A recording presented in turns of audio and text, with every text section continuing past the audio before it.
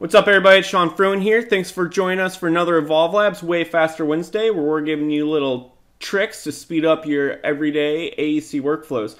So today we're going to be looking at adding shared parameters into Revit. That's what I'm doing right now. It's a very labor-intensive process, going through all these UIs one by one for each and every parameter. So let's back up and look at a way that we can bulk add these to Revit using Dynamo. So let me open up my graph real quick. As you can see, the graph is pretty simple. In Dynamo 2.0, we now have the node parameters create shared parameters. This used to be a node that you have to get off of packages, but is now out of the box Dynamo in 2.0. So once we go over to Excel, we have all of our parameters in here, and we have columns representing the parameter name, the group name, the type, the group, if it's an instance or not, and then of course the category list.